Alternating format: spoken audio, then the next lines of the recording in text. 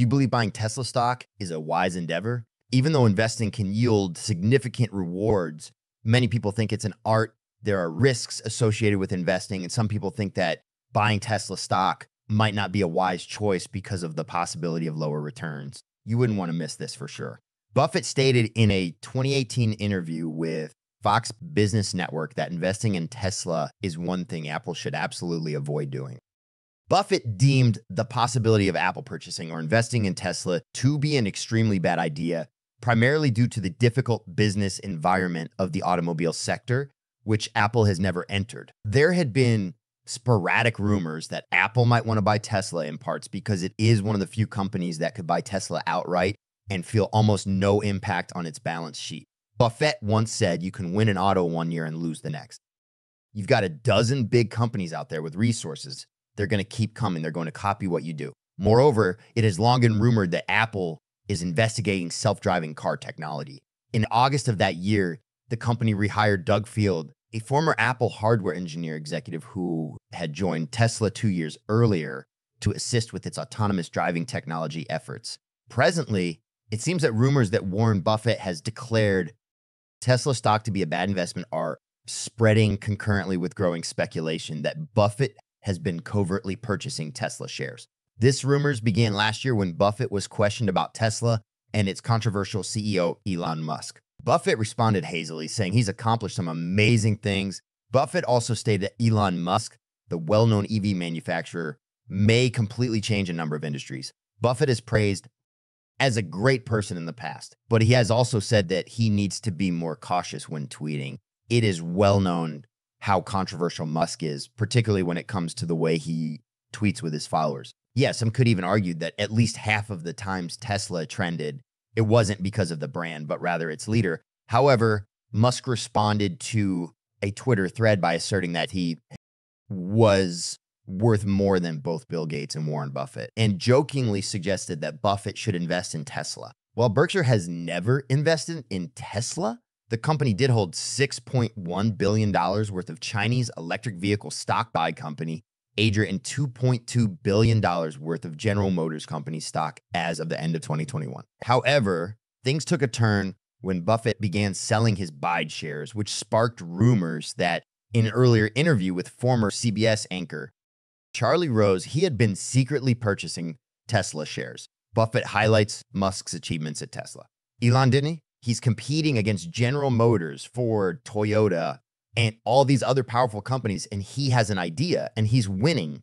This is America. You can't even imagine how amazing that is. According to Buffett, recent reports indicate that Berkshire Hathaway is still unwinding its lengthy holding in BIDE after owning it for 14 years, China's largest domestic EV manufacturer and Tesla's main rival.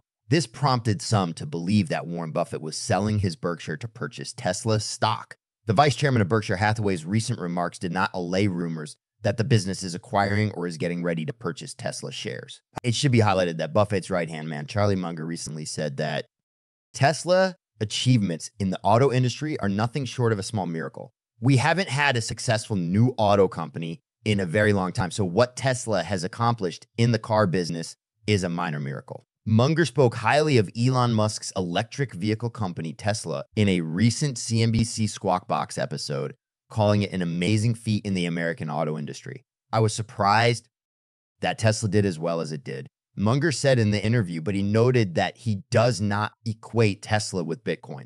Tesla has made some real contributions to this civilization, and its CEO Elon Musk has done some good things that others couldn't accomplish. Munger noted that in light of this, many are speculating that Berkshire Hathaway, owned by Warren Buffett, has been, or is at least planning to, load up on Tesla shares. If not, experts believe that a few factors could theoretically put Tesla on Buffett's radar in 2023.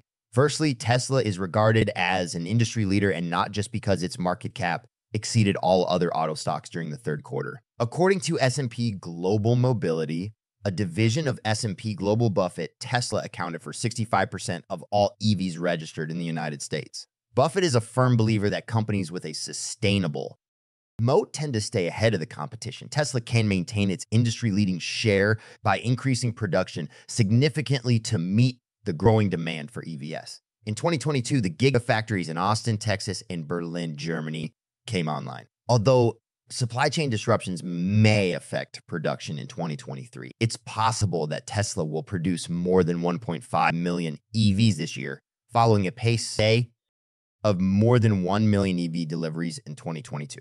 The income statements of the company would be the third beacon for Warren Buffett and his investing team. In accordance with generally accepted accounting procedures, Tesla has been profitable. GAF's net income for the last 5 quarters has varied between $1.62 billion and $332 billion during the last 3 years, despite the fact that regulatory credits are helping Tesla's profits. These emission credits are no longer required to create profitability. The Oracle of Omaha may be interested in Tesla's balance sheet, which shows $21.1 billion in cash and cash equivalents as of September 31. This is the last and fourth factor that could catch their attention. Elon Musk, the CEO of Tesla, has proposed that the board of directors explore a share buyback after the US and global economies stabilize a little. However, Tesla does not meet Warren Buffett's criteria for a financially sound investment to the same extent that Buffett has given up on moats. There's no real moat for Tesla. Notedly, Elon Musk, the CEO of Tesla, has explained why he does not like Warren Buffett, citing the two richest men in the world having different approaches to business. In 2018, Musk rejected Buffett's advice to investors to look for companies with buffers, moats around them, saying that moats are meaningless and that what matters is the rate of innovation. According to CNBC, this means that Tesla's competitive advantages aren't as strong as their market share, which implies that the company's US and global markets have been declining. International automakers invest heavily in EV autonomous vehicle research and development as US battery production. By the end of 2025, General Motors, a current Berkshire Hathaway holding,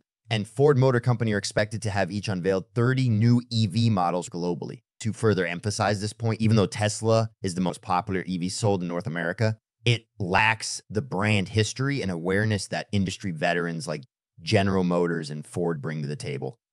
Building vehicles for American workers for more than a century is an intangible advantage that market cap simply cannot overcome.